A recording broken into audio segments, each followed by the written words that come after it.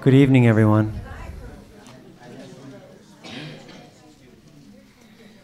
I'm Natan Meir, professor in the Judaic Studies program. I want to welcome you all to the 8th annual Gus and Libby Solomon Memorial Lecture. Can you hear me okay? Good. Before I introduce our speaker tonight, I just want to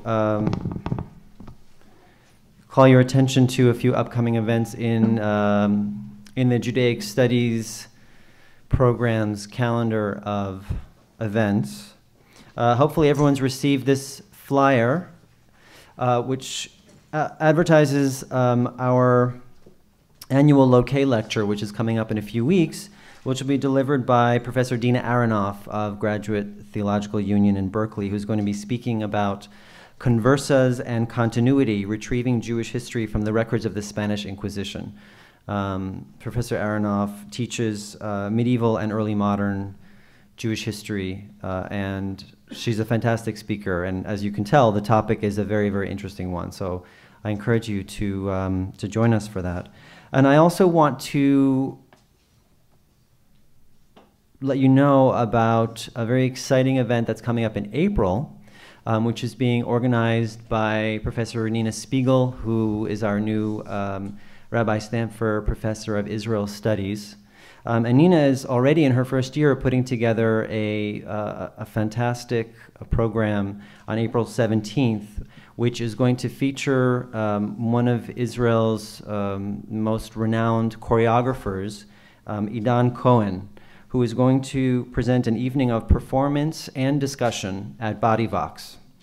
And that's on April 17th. So for anyone who has any interest in contemporary Israel, in dance, in performance, and the way all these intersect, that should be a fascinating evening.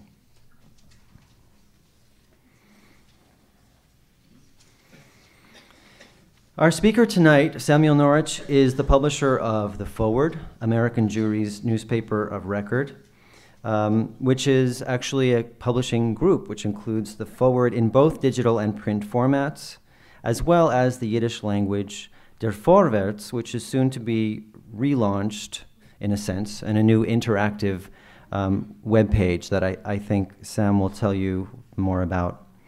From 1980 to 1992, Sam was executive director of the YIVO Institute for Jewish Research, the world's preeminent institution devoted to the documentation and study of the history and culture of East European Jewry and its American offshoot. Sam has also distinguished himself as an analyst of American Jewry's communal structures, and he's the author of What Will Bind Us Now, a report on the institutional ties between Israel and American Jewry.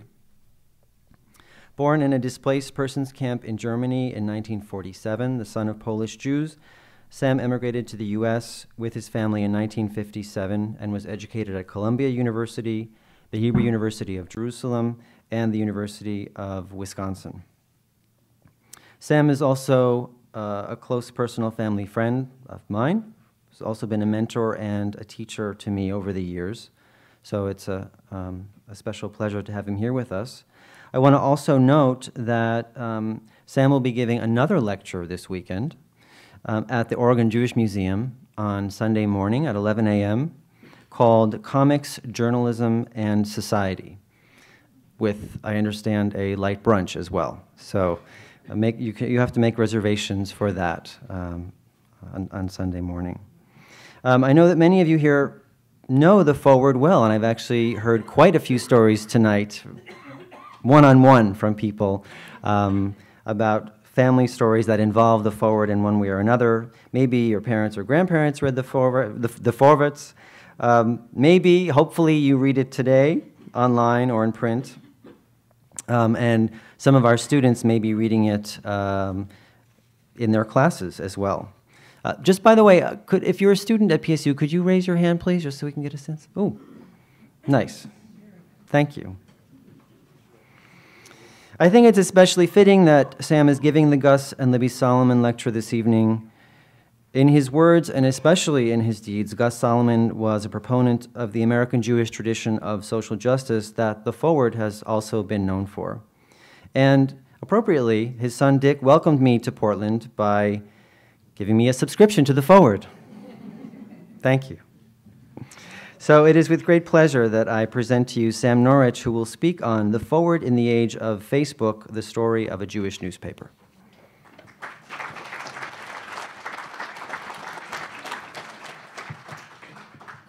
Thank you, Natan.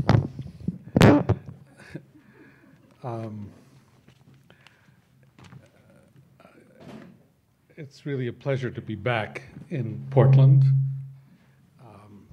Having been invited once 2.5 decades ago by Rabbi Stamfer when I was director of YIVO, it's so wonderful to be able to be back and to see him here and to join you for this annual lecture. I'm grateful to Natan Meir for having proposed that I be invited, and I'm doubly grateful to Dick Solomon for having created, having chosen this as a way to honor the memory of his parents. In the early 80s, I once had the honor of introducing Abba Iban to an audience in New York. And when he got up to the mic, Iban said that the week before he had spoken at a Rotary Club in Macon, Georgia, and the president of the club introduced him by saying, some of us have heard Mr. Iban before, some of us have not, and those who have not are really looking forward to it.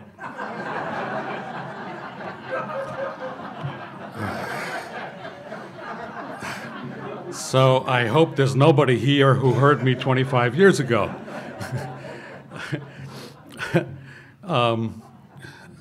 I know that Rabbi Stamfer doesn't have to worry. He just said to me, he was holding his copy of the Forward, and he said, if I get bored, I have something to read.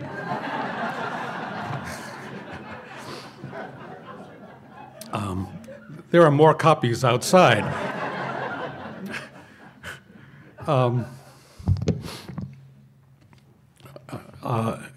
I was delighted and astonished to meet Paul Schur here a few minutes ago, a Landsman from Teaneck, New Jersey, which we often refer to as Da Teaneck. But he was going on and on about how he loves the Forward, and I thought that it might be a good use of my time to let him speak for about a half hour. And then go on. But that's not what I was invited to do. I want to tell you about what we're doing with this newspaper in the age of Facebook.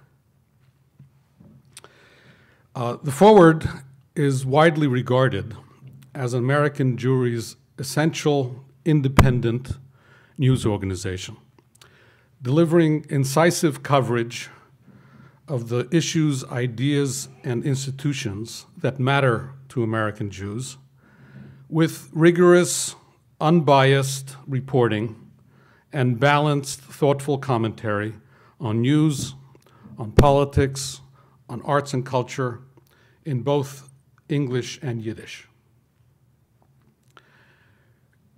We all know the Forverts from days of yore, but the Forverts today is a 115-year-old startup.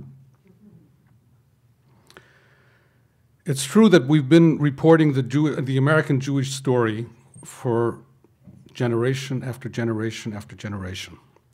For most of the 20th century, more people read us than any other Jewish newspaper in the world.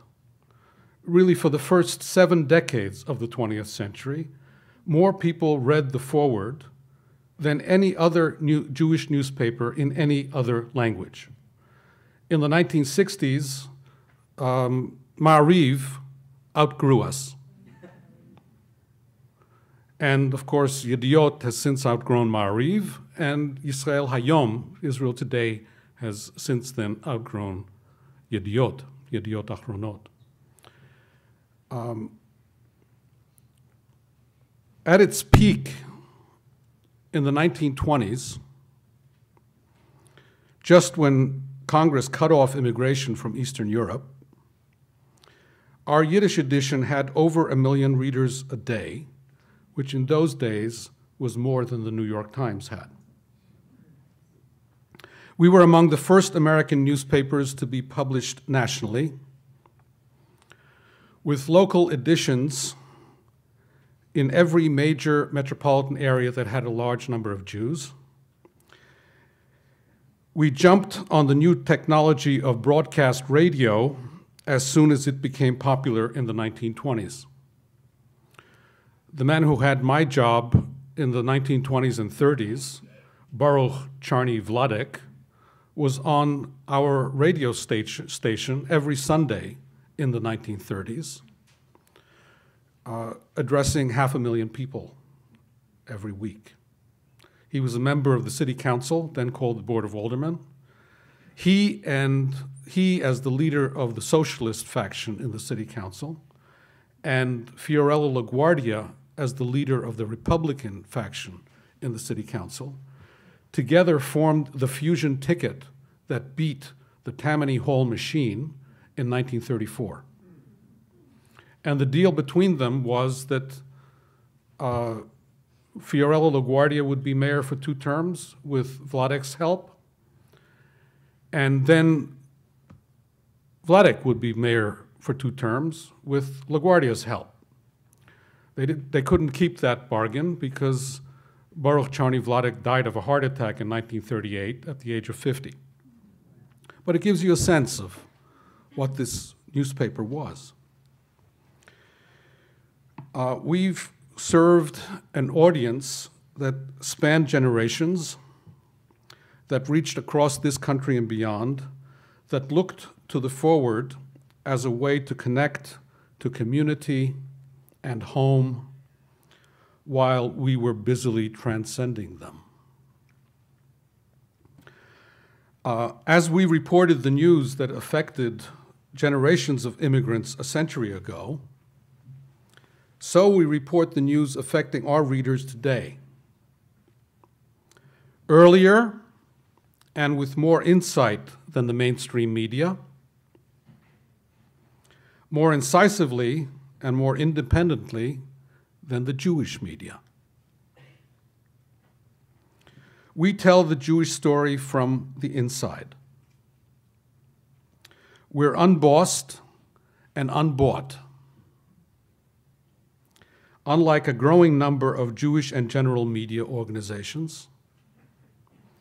And our journalism in print and on digital platforms have won more professional journalism awards in recent years than any American publication our size, and more than many that are far larger.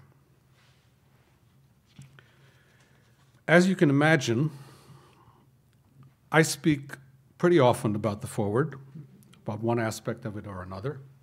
And I've found that people ask many different kinds of questions, but 3 questions get asked most frequently. People want to know, first, what accounted for the Forverts' unmatched success? Why was it the largest? Second, how do you explain its survival when all its competitors folded 50 or 70 years ago? And third, people want to know, will there be a Forward, and more questioningly, will there be a Forverts in 5 or 10 years from now?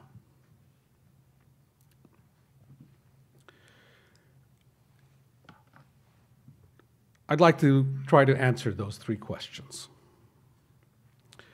I'd like to show you how we have transformed ourselves in these recent decades, and most especially in the last few years, to become a digital media organization. We used to be a newspaper. We are a digital media organization, which is a different animal altogether, which does its work in many different ways than print newspapers used to, which reaches an audience that is far larger than it used to be, and an audience that consumes journalism in a very different way than was common in the print age.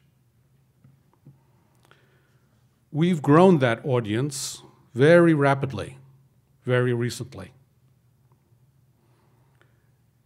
In 2010, we had 1.2 million unique visitors to our website. 2010, 1.2 million. In 2012, 3.4 million unique visitors to our website. In 2010, we clocked 3,079,899 page views. Page views anytime anybody comes to a page on our website. Each time you come, it's another page view.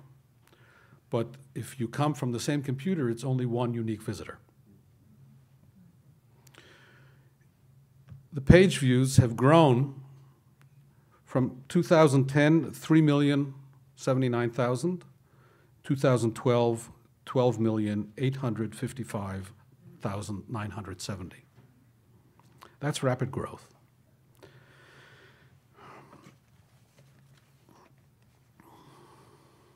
What accounted for the Forward success? Two factors stand out in my mind. The fact that we saw the world from the perspective of our readers, that we spoke in their idiom, and second, that we were and are independent of the powers that be in the Jewish world, and could therefore address issues that others either avoided or muffled. Let me address each of these two in turn. The Forverts, as you know, was an immigrants' newspaper, launched in 1897 as the mass immigration of Yiddish-speaking Jews from Russia, Poland, Lithuania, and Romania was reaching its peak.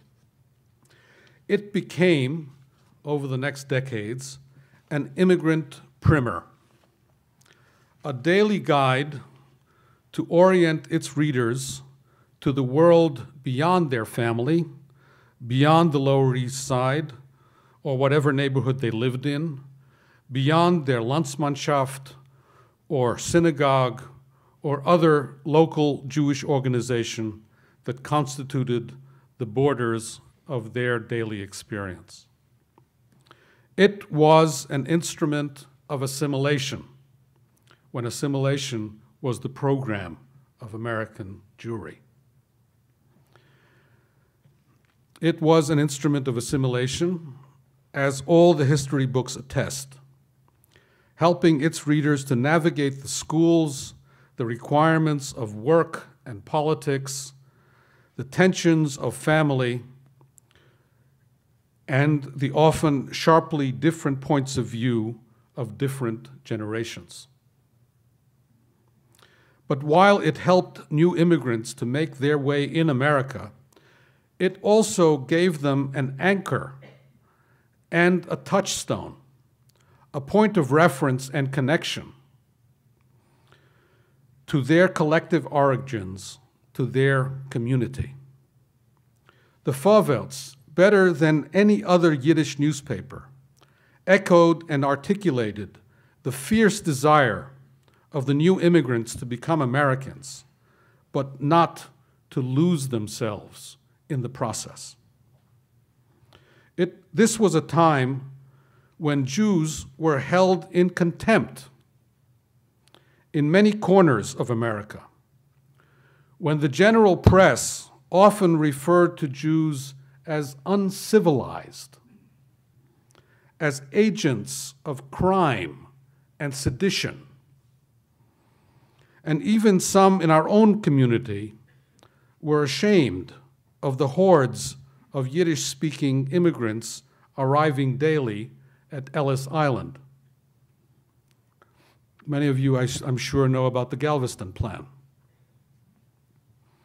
The Forverts countered this anti-Semitic trope, calling on its readers to give their children every opportunity for education and advancement, and exhorting them to join unions and let their numbers weigh in at the bargaining table and at the ballot box.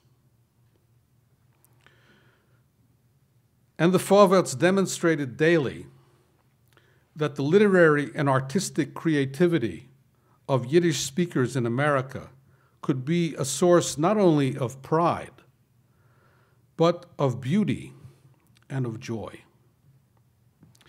The Forverts gave its readers a sense of solidarity, a sense of community, of a shared past and a common goal. No column did this better than the Bintel Brief, literally the packet of letters, the Forverts' advice column, and the mother of all advice columns. Readers asked questions ranging from the heartrending to the ridiculous. A young man wrote to the editor saying that he was in love with a young woman and he wanted to marry her, but she had a, quote, defect, unquote, that he had been told could be fatal to her spouse. She had a dimple in her chin. The young man had heard that the first husband of women with a dimple in their chin often die an early death. And he asks the editor whether there is any truth to this concern. The editor writes back that, quote, "The tragedy is not that the girl has a dimple in her chin, but that some people have a screw loose in their heads."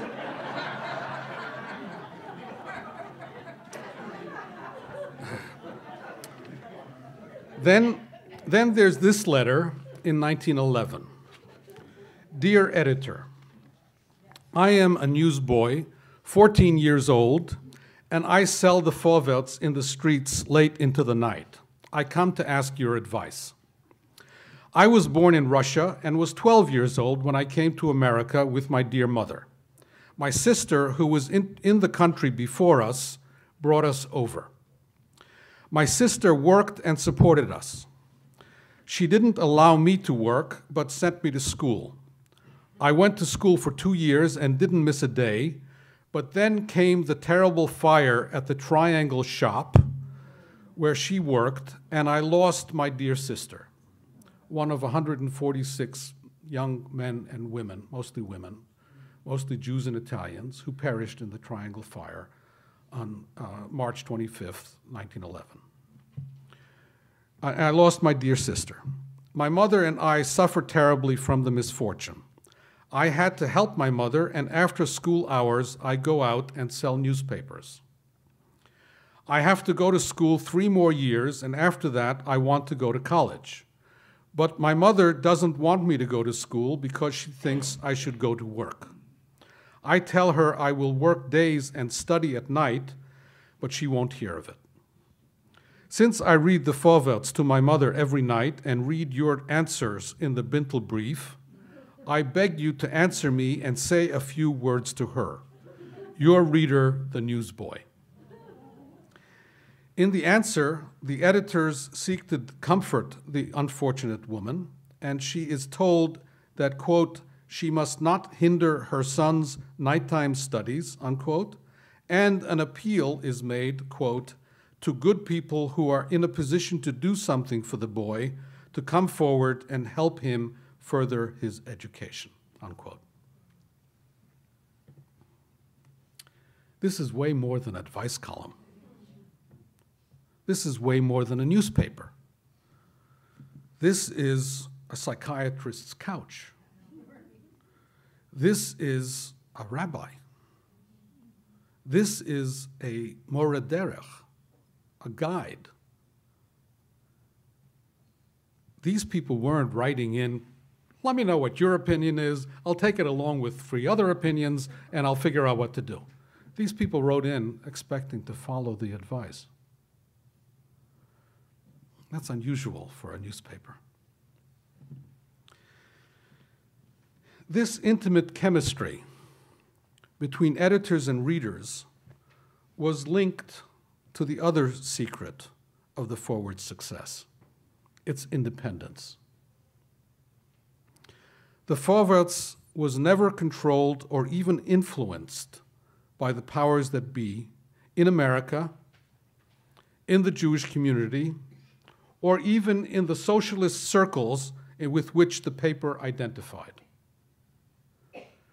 That independence enabled the Forverts to take positions on the major issues of the day that won it the trust of its readers, who understood that the paper and its editors were marching to no one's beat but their own. So, the Forverts could speak out against those in America who insisted that the United States was a Christian nation.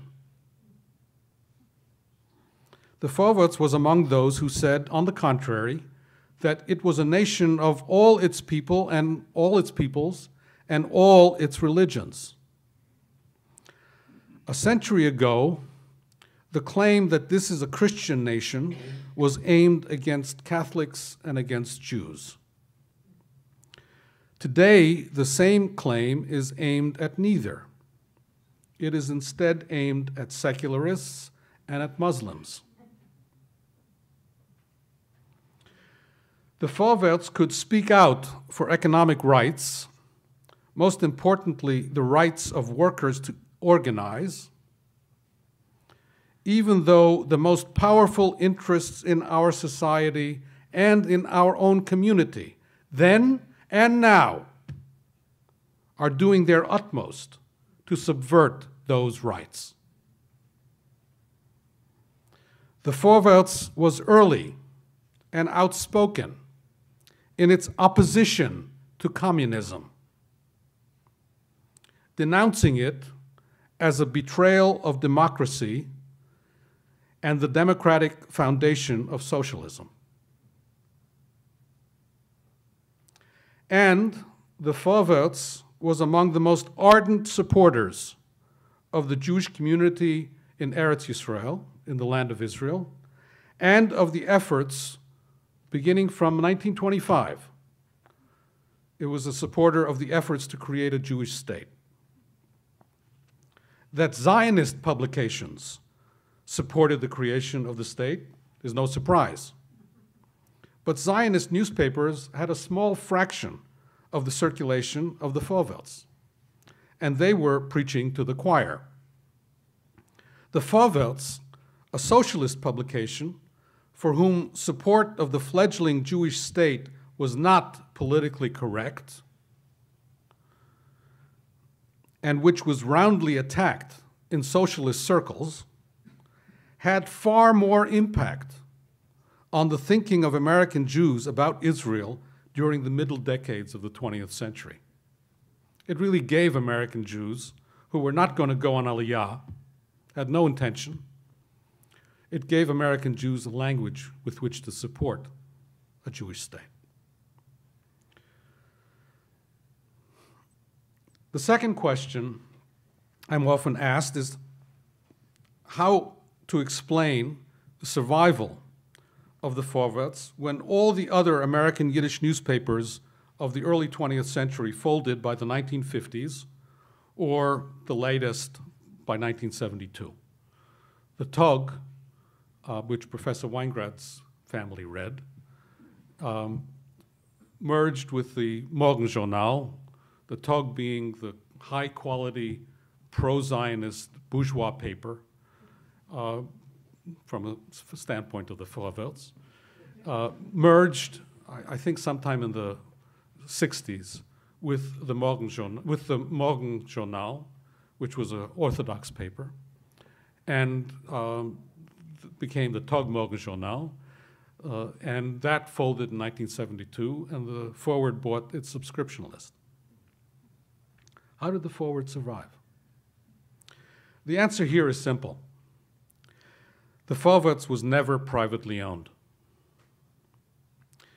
It was always structured as a not-for-profit membership corporation pursuing its mission rather than seeking to make a profit. To be sure, it was extraordinarily profitable during the first half of the 20th century, with a large staff, and it owned buildings in all the cities in which it was published, buildings in every major metropolitan center, which housed its offices and its printing presses. It owned a radio station in New York and radio towers and land on which the towers were located. It had its last profitable year in 1944. We've operated in the red every year since 1945.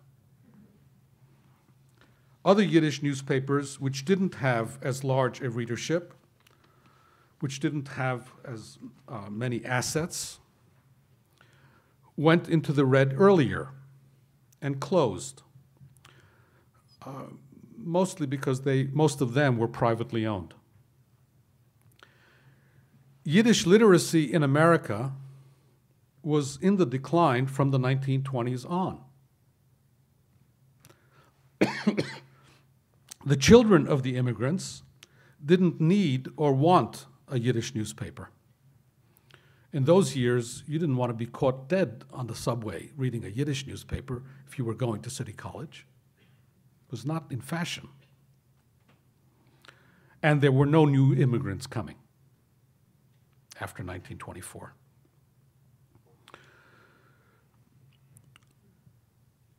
After the survivors of the Holocaust arrived in the US in 1949 and 1950, it was clear that they would never again see a mass immigration of Yiddish-speaking Jews. There wasn't from where.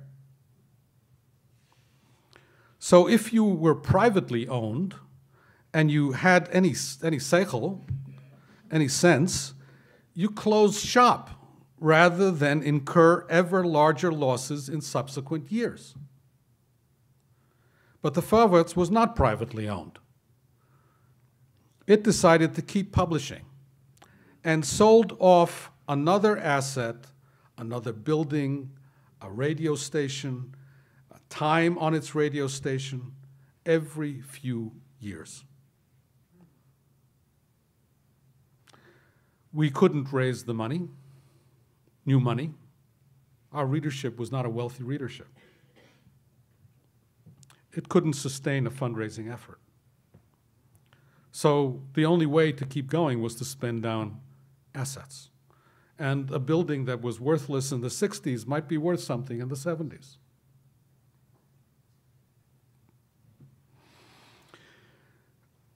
In 1989, we sold our FM station in order to launch the English language Forward in 1990, which has been a separate publication from the start, rather than a translation of the Forverts. These two newspapers are not translations of one another, not then and not now. We do it in a more expensive way. We have two separate staffs, but that's because we have different readerships. We sold our last major real asset, our radio station, WEVD, Eugene Victor Debs Radio. We sold our radio station, WEVD AM, in 2003. We invested the proceeds from that sale, and each year we draw down on those investments to cover a large portion of the operating losses of the Forward and the Forverts. The Forward is a weekly newspaper that has had a prize-winning website for 15 years. Last year, actually almost 2 years ago now, it became a digital media operation with its major focus on its online audience and on social media. The website, for the first 15 years that we had a website, was a byproduct of the week's print newspaper. But you can't do a website that way. Today, the priority has been reversed. We produce for the website. And each week, we take a selection of the best of the website and put it into our newspaper. The two have, again, quite different readership. Some read both, but it's quite a different readership, with, of course, the website having a much younger readership. Young people don't read a newspaper the way us gray hairs do. We subscribe to a newspaper because this group of editors puts together a product that we find pretty interesting from week to week. It keeps rewarding you for coming back. And when we open a copy of the paper, we turn the pages and read whatever is on the next page, and sometimes we'll read it and sometimes we won't, but we keep coming back to the same product week after week. Most young people don't read that way at all. They don't even bookmark on their web page, on their browser. That used to be, but that's so 20th century. Most young people read what their social network friends tell them they should be reading. They read discrete articles. Here, read this. Check this out, somebody on their Facebook network tells them. That's what they read. From the perspective of a publisher, they come to you for discrete articles. They don't come to read a paper.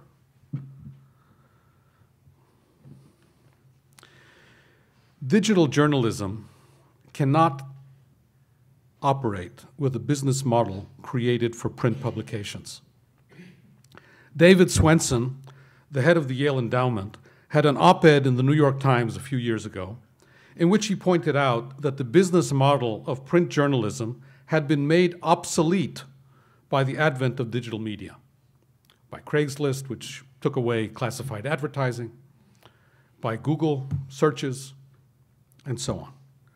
He argued that quality journalism would henceforth be sustained only by a philanthropic business model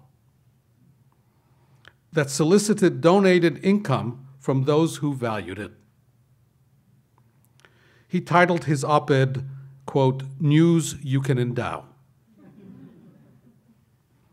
To be sure, our business model today has set ambitious goals for increases in our earned revenues from advertising in print and on digital platforms, as well as from print circulation. We are exceeding our business plan goals for digital circulation. We are keeping at our level in print circulation. We've grown it actually about 1% in the past year, compared to 10% drops for most print media.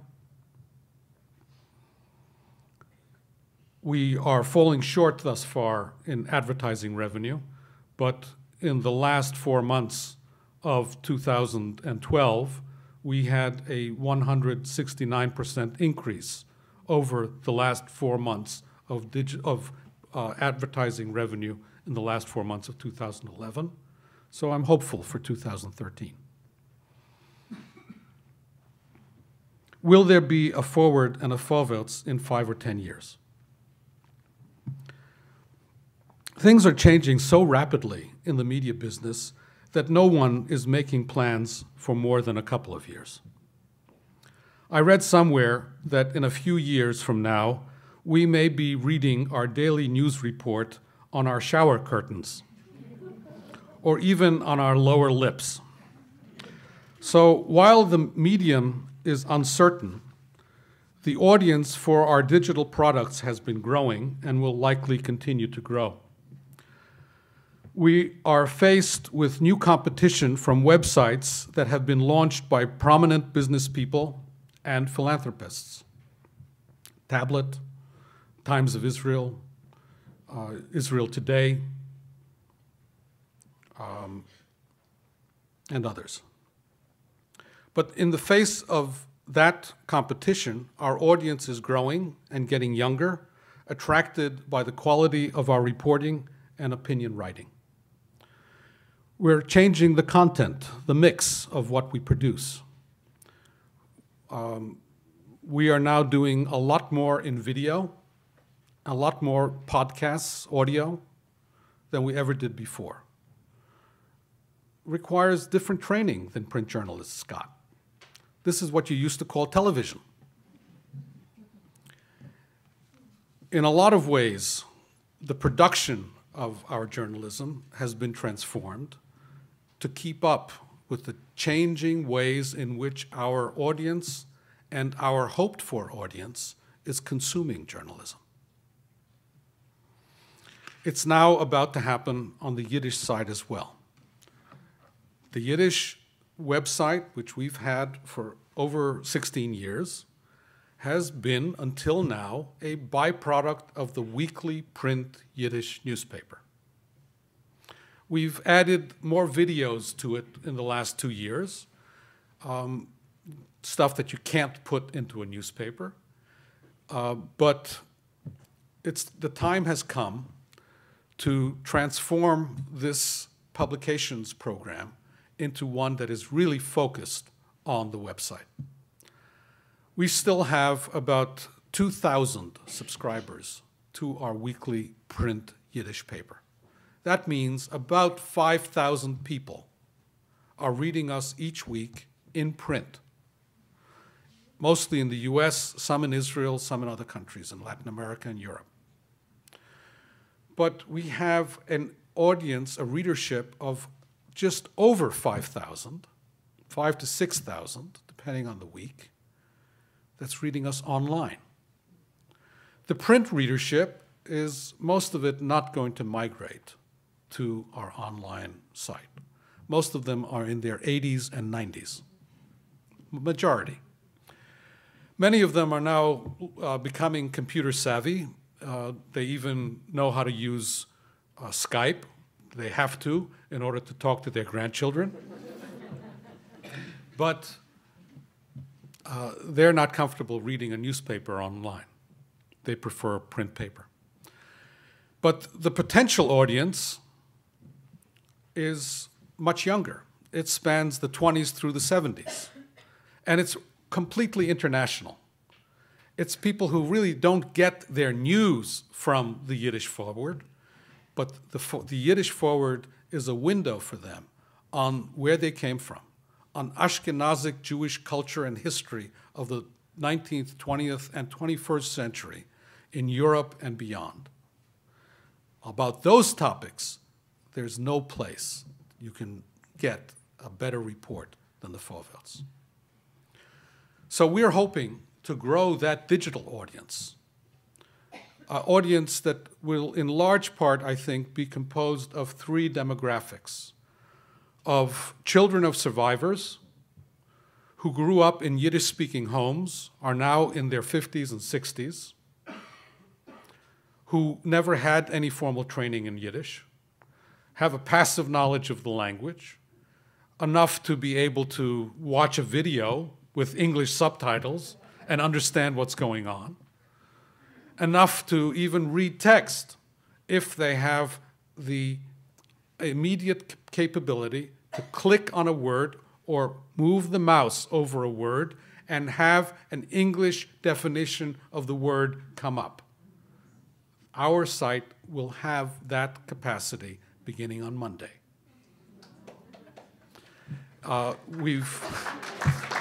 Yes! Nobody else has that.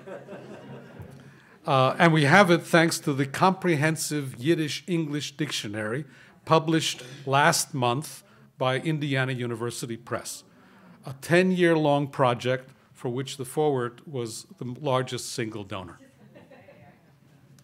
No accident, comrades. So the question is, finally, whether we can attract a growing community of donors from among our readers and from circles beyond our readers who value what we do, whether we can attract them fast enough to make up for the depleting reserves of invested funds. Make no mistake about it, this is a race, and we're running as fast as we can. So, finally, whether we will have the Forward and Forverts a decade from now is a question only you can answer. Thank you.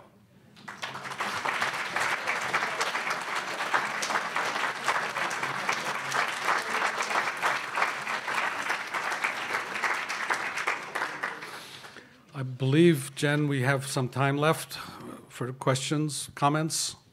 I prefer questions, but I will also take comments. Please, sir. It'll be both. Okay.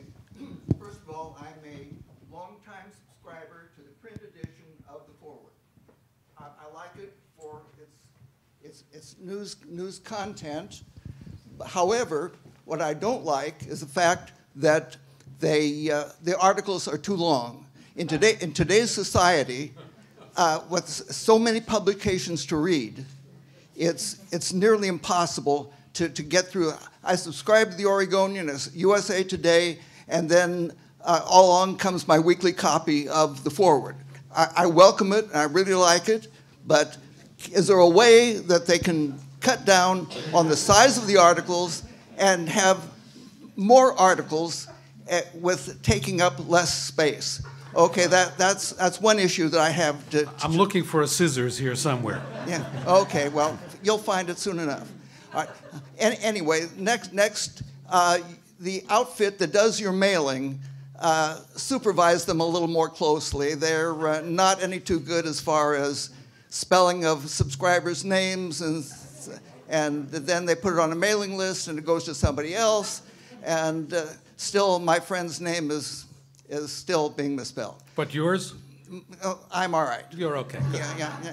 My name's more difficult too. Anyway, and then the third issue I want to talk to you about is. Can we talk afterwards, maybe? Yeah, we can. The third issue is the former mayor of New York. His name is correctly pronounced LaGuardia, not LaGuardia, as everybody says. I heard him speak in a recording, and his name is LaGuardia, not LaGuardia. And thirdly, most people don't know that Mayor LaGuardia was Jewish. He had a Jewish mother. His mother's maiden name was Cohen, and Mayor LaGuardia could speak Yiddish. Right. And he once defeated a Jewish candidate who couldn't speak Yiddish. Right. Okay, who wants the microphone? You want it? Okay. I agree with everything you said. By the way, you're absolutely right about the articles being too long. See, publications that are published only on the internet make the mistake of thinking that space is free, right? In print, space is expensive, but on the internet, space is free. So they go on and on and on and on. This is a total mistake. In the internet, things have to be short. I mean, look, if people come to you for discrete articles, they spend, what, a minute on your website? How long does it take to read an article?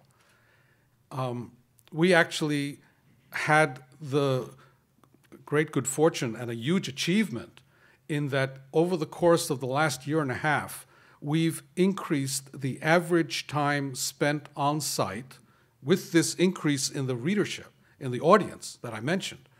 We've increased the average time, not the total, the average time on site from 1.25 seconds to, from 1.25 minutes, it's bad enough. 1.25 minutes to 2.9 minutes, okay? But in 2.9 minutes, people should be reading 6 articles. So you're right, it's going to have to get shorter. But, you know, we're also known for getting into a story. We're known for telling you more than the 15 seconds. That's why people actually read us. That's why even these young people have learned to bookmark us and come back to it. So there's a negotiation that goes on every day. And we hired 4 years ago a very experienced print journalist to take us into the digital age. Jane Eisner had worked for 25 years at the Philadelphia Inquirer, had every job from cub reporter to foreign editor to opinion editor to editorial page editor, every job except the top one, and left it when Knight Ridder and the Philadelphia Inquirer were no longer what they had once been. But she had a new life in journalism when she came to the Forward. But it's that kind of journalistic moxie that we want driving our digital product. And that's what it is. Our editors are people, I mean, top editors are 1 or 2 in their 50s. Most of our editorial staff, reporters, are people in their 20s. Most of the arts and culture coverage, which is a hefty piece of the Forward, is edited by full-time staff, but almost all of it is written by freelancers. And that's how we get the quality that we can get, because we can choose from all over. And I urge some of the people here to pitch a story to the Forward. Sir. I first started reading the Forward because as an avid Hebrew learner, I became quite addicted to the Philologos column a couple of years ago. And I don't speak any Yiddish myself, but I do know some people who are quite enthusiastic about learning Yiddish and use some of the things on the Forward website. And I'm quite curious to see what is coming soon with that. And you spoke a little bit about the demographics of your Yiddish readership, the people in their 50s and 60s who have some passive knowledge of the language. A friend of mine has a great term for that. He calls them native non-speakers. But I was wondering if you could maybe say a few words about some of the younger readership and the demographics of that, and your efforts to reach younger Yiddish learners and Yiddish enthusiasts. Thank you. I actually had notes to talk about 3 demographics and ended up speaking about only one of them, and I appreciate that prompt. The other 2 are university students of Yiddish, current and recent, and the third is Haredim, Hasidim, on the fringes of Haredi society, who are prepared to violate communal norms by reading the Forverts. We have pictures of women.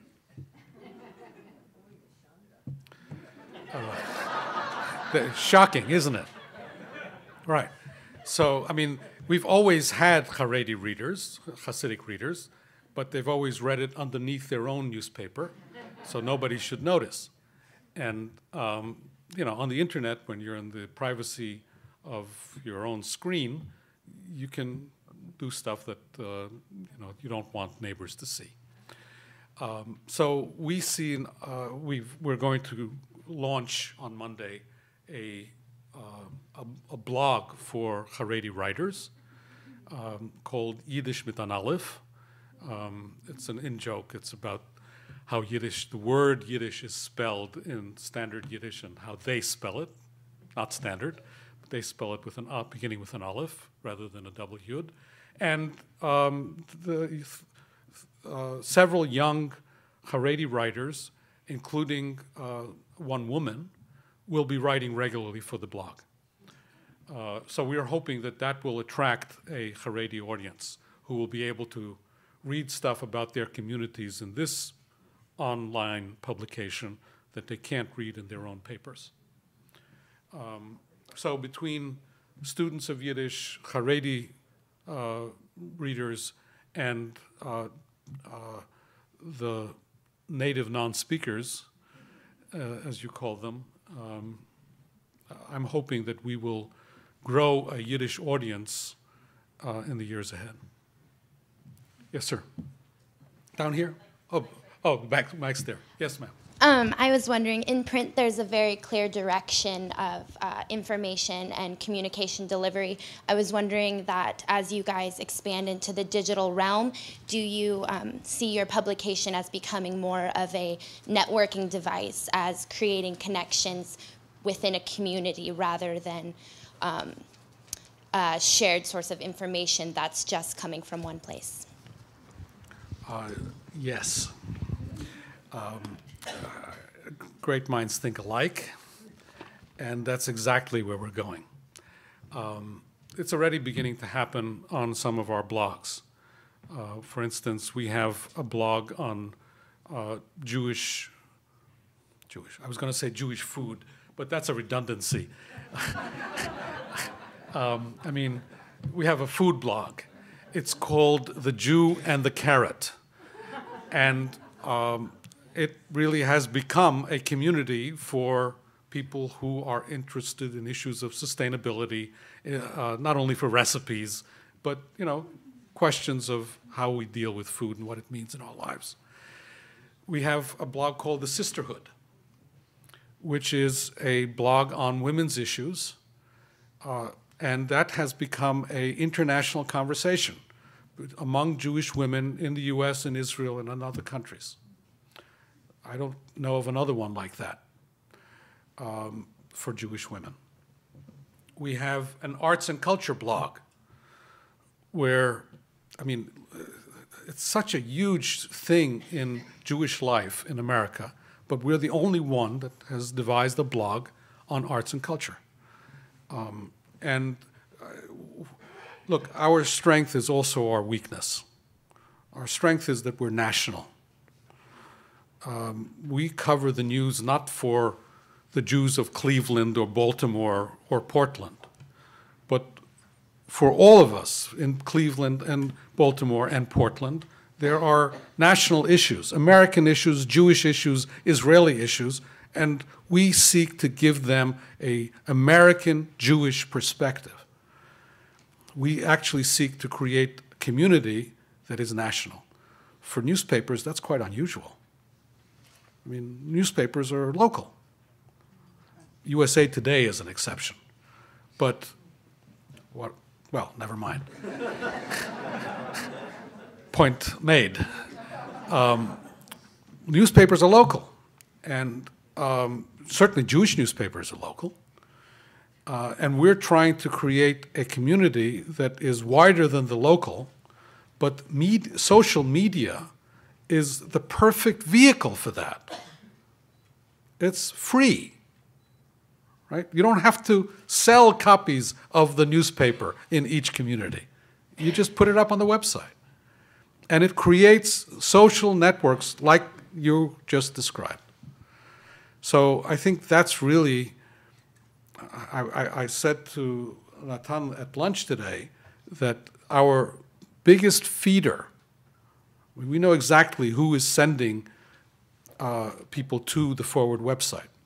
Each week we get a list of how many people came from each source.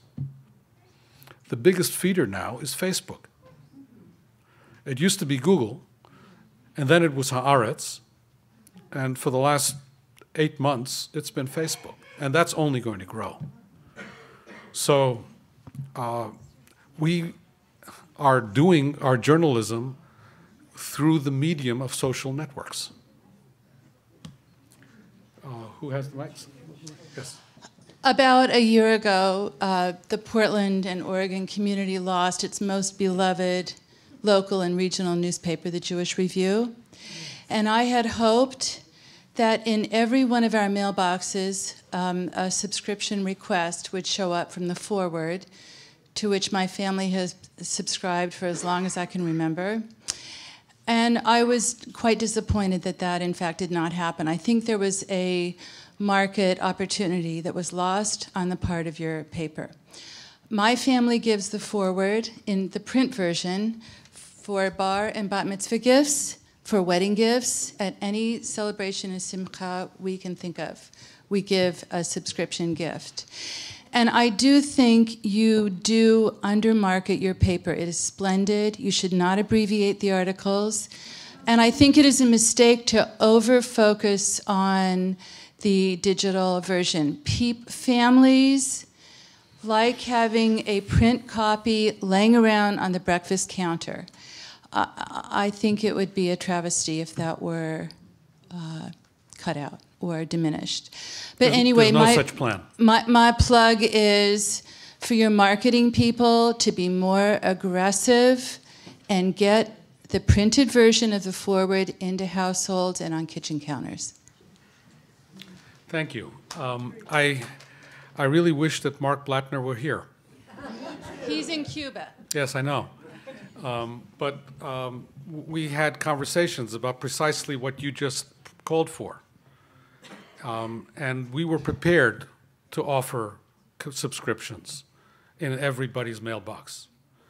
And that offer was not taken up. We were very disappointed by that. We're still prepared to do it. If people want to organize an effort to persuade the Federation to do something of that sort, you'll find a very willing partner in New York. But I take your point. I think, look, we didn't have a marketing department until 2 years ago. The Yiddish Forward sort of had, for decades, can you turn off the video for this part? The Yiddish Forward sort of had an ideology against marketing. Marketing is not simply sales. Marketing is adjusting your product to maximize sales. It is fitting the product to its potential market. Well, for decades now, it's been clear that the market that we sell to is in decline, and the Yiddish market that's growing is Hasidim. Well, we didn't want to transform our newspaper into that. Certainly not. And, marketing? No, we don't need any of that. Also, it didn't have the resources to market, even if it wanted to. And now we just realize that it's not a luxury, it's a necessity. And Bob Goldfarb is now our Director of Marketing and Audience Development. And we now are looking to engage with audiences of people who read the Forward and people who don't read the Forward, like tonight. That's why I'm doing this. Okay? And we'll be doing it, I can show you our schedule for the next 3 months. Every week, we've got people speaking in one community or another, all from Denver to LA, to Houston, to Boston, to Baltimore, Miami, Portland, San Francisco, New York. I hope that there'll be some takers. Yes, sir. I'm a long-time subscriber to the Forward, and there's one section of the Forward that's always fascinated me and puzzled me. And I pick up my print section and I see it again. It says, if it's legal, it's in the Forward. And then there are these 2 pages of notices, which I've never seen in any other newspaper or magazine. What is this all about? What's the history? What are these 2 pages doing there? Okay, I'll tell you a secret. There's a law on the books in New York State that requires the registration, requires that every legal entity that is registered with New York State, that the fact that it's been registered with New York State be published in some newspaper or other. Now, one day, somebody is going to figure out that they can publish this online and save themselves all that money. But nobody has figured it out yet. And I'm certainly not going to tell the secret outside this room. And please, nobody here go tell that secret in New York State. But, you know, there happen to be clerks of courts in Manhattan and Brooklyn and Bronx and Staten Island and Queens who had parents and grandparents just like yours who read the Forverts. And when we call up and say, anything for the Forward this week? Oh, yeah! You know, they want to help that way. There is this almost, you know, genetic, you know, if you're born an American Jew and you're in the 3rd generation, you know about the Forward. You know about the Forward. And, you know, people want to help, so they place these ads. And as long as they are willing, this is a declining business. I can show you the graph. It's a declining business. And one day it's going to disappear. And with it will disappear what is now about 20% of our advertising revenue. So it's not a joking matter. It's substance. But that's what explains it. Sam, we have time for one more question. Please, one more.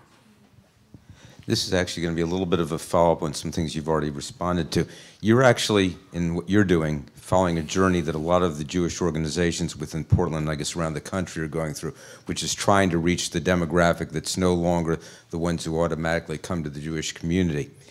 And when you were talking about the blogs, for instance, or how you were reaching out to the Orthodox community, I'm wondering what kind of news attracts folks to the online versus that you don't see or you don't see as much of in the print version?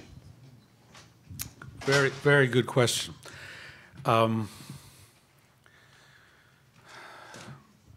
December, the largest trafficked story, the story we had done in 2012 that had the largest readership was our report on the 9-year-old girl who was a world-class weightlifter in Fair Lawn, New Jersey, from an Orthodox home. She could press more than her weight. And, you know, I can't press that kind of weight. But this 9-year-old girl, and people just, you know. Now, this is not the kind of journalism we set out to do. Right? I mean, in 2012, we had the story, we had a 2-page interview with Abu Marzouk. Abu Marzouk was then one of the top 2 people in Hamas.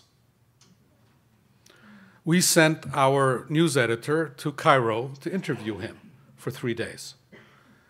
There were many people in the American Jewish community who thought that this was a violation of communal norms. Hamas is supposed to be shut out. They don't recognize the state of Israel. They don't accept the notion that Jews have a right to a state. They are doing their utmost to destroy it. why are you going to talk to them? Why do you, a Jewish newspaper, give them a platform? Isn't it enough that we have to read their garbage in the New York Times? And those were the letters that we got. I'm quoting. But we felt that there was an opportunity to inform our readership of the thinking of this man, who I think will now become the next head of Hamas. And while the initial criticism was mainly from the right was pretty pleased with what this guy ended up saying. He said, no, we're not going to recognize Israel. I mean, here was an opportunity to pull the wool over American Jews' eyes and, say, it'll be good, it'll be nice. He said, no, this is not a mistake, it's not incidental, it's not capricious. We are against the notion of a Jewish state. By the way, there's just stuff coming out this week that says that Hamas, quoting some people in Hamas, that they now are prepared to accept a two-state solution, whether it's permanent acceptance or for several decades acceptance or what, it's not quite clear. But Abu Marzouk wasn't saying that. He was saying, no, we don't accept it. We thought this was one of the top stories of 2012. We published the Forward 50, which gives a listing of the 50 people who did more than anyone else to influence the Jewish story in the past year. We publish that every November. We published some really searing reportage on the molestation of boys at Yeshiva University's high school in the 1980s. I mean, this had happened 3 decades earlier. The story really wasn't about the molestation of the boys in the 1980s. The story was that the venerated chancellor of Yeshiva University today, who was then president of the university, did not report these professors and administrators to the police. He enabled them to get other jobs. These are important stories for American Jewry, but they're not necessarily what attracts the most readership online. Now, the biggest story we've ever had was a story we ran in December. It was a story by Naomi Zeveloff, who persuaded the mother of Noah Posner, one of the 6-year-olds murdered in Newtown, Connecticut in December. She persuaded the mother of Noah to speak to her and gave an amazing report on how this woman was mourning and remembering her son. And we had a big readership on it then, but somehow the story went viral and got picked up by Reddit. And Reddit, I mean, people on Reddit kept sending it around. It got to be the second highest rated story that week on Reddit. And it brought us 125,000 unique visitors in one day before it shut down our site. We had such a readership that our backup could not sustain it. We're now going to have bigger backup. But, I mean, you never know what people are going to be interested in.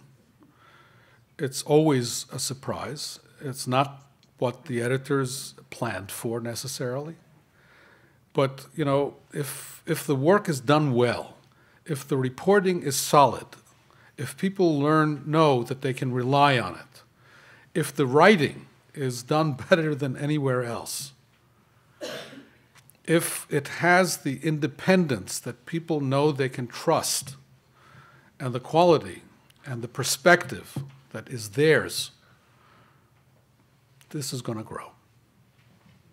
Thank you.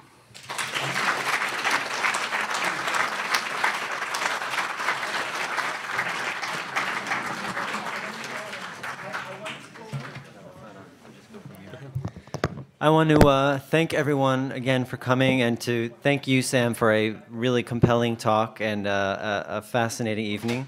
And I want to thank Dick Solomon and Elise Flitcraft again for making tonight possible.